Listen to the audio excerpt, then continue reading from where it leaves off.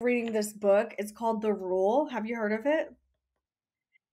It's a rule for married couples, and basically, whenever they opened up the cause for canonization for John Paul II, they found these notes called the rule because he used to hang out with engaged and married couples all the time, but it was never published. And this couple translated it from Polish to Italian, and then from Italian to English, and then it just came out. So I started reading the first chapter, and so I'm excited to like take a dive into it, but it's like never before translated writings from St. John Paul II, which is awesome.